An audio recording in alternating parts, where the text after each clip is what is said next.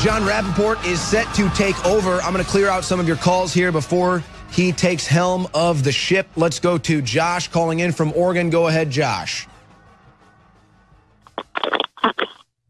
Hello? Yep. Can you hear me? Yep, you're on air. All Go right. ahead. Oh, cool. So the biggest story for me for 2017 is definitely these tax cuts. I think these are going to be really big moving on into the future. And it's funny because Obama, with Obamacare, he lied to families saying that it was going to save them money, and the media loved it. Trump tells the truth, passes tax cuts, it's going to save families money, and the media thinks it's horrible. Yeah, isn't that amazing? You can keep your plan, you can keep your doctor, and outright lie.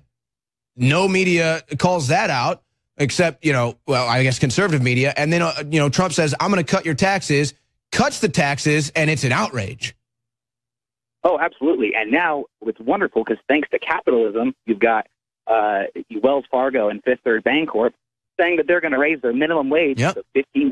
So it looks like we're winning the fight for 15. Yeah, and not just that. Oh, yeah, and that's without law, by the way. That's without law. We did it just by helping the economy. And that's not the other thing. You had companies announce giving out bonuses. Other companies announced raises. Other companies announced massive donations to charity.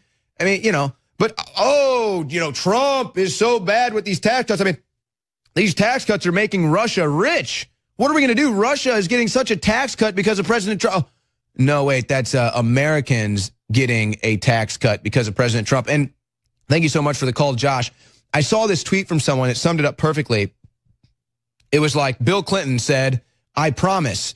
George Bush said, I promise. Barack Obama said, I promise. Donald Trump said, I did it.